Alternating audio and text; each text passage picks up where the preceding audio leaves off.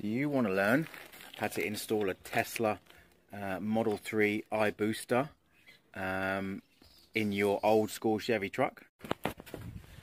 Well, guess what? So do I. So we are going to install a Tesla Model 3 iBooster, so that's an electric brake booster. We're going to install that on our C10. We've already got the electric power steering, so why not throw in some electric brakes?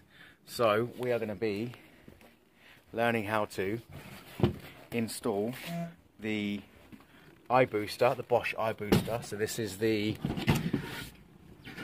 where are you? This is the, no,